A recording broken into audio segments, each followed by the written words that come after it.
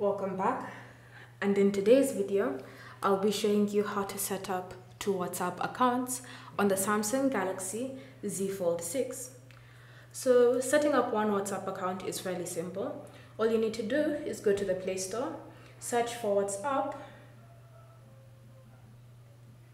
and then install it, whether it's WhatsApp Business or WhatsApp Messenger.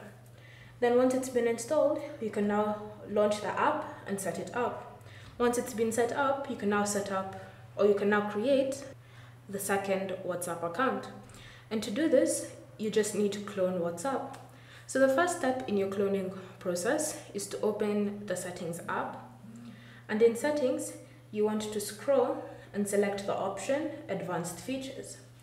Under Advanced Features, tap on Dual Messenger, and you should see WhatsApp listed in the available apps list.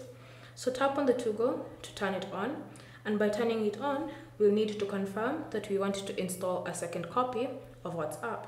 So simply tap on Install, and then you should get a notification that a second copy of WhatsApp has been installed. Then from here, we also have the option of using a separate contacts list. So one copy of WhatsApp has one contacts list, the other has another contacts list. So if you want that to happen, you can just tap on the toggle to turn it on. But if you want to leave the contacts the same, you can always just leave that disabled. So once you've chosen your preference, you can now go back to the home screen, and you should see your second copy of WhatsApp. So it should have this dual icon here to signify it's a cloned app. So you can just tap on it.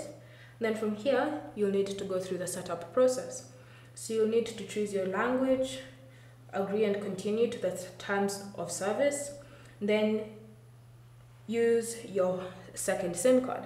So with the previous WhatsApp, you used one SIM card, so you need to have a second SIM card added onto your phone so that you can continue with the setup process.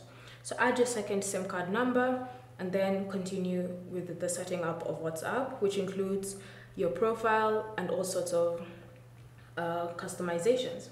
Then once you've set up WhatsApp, it's now simple for you to use. Thank you for watching. If you have any questions or comments, leave them down below and we'll get back to you.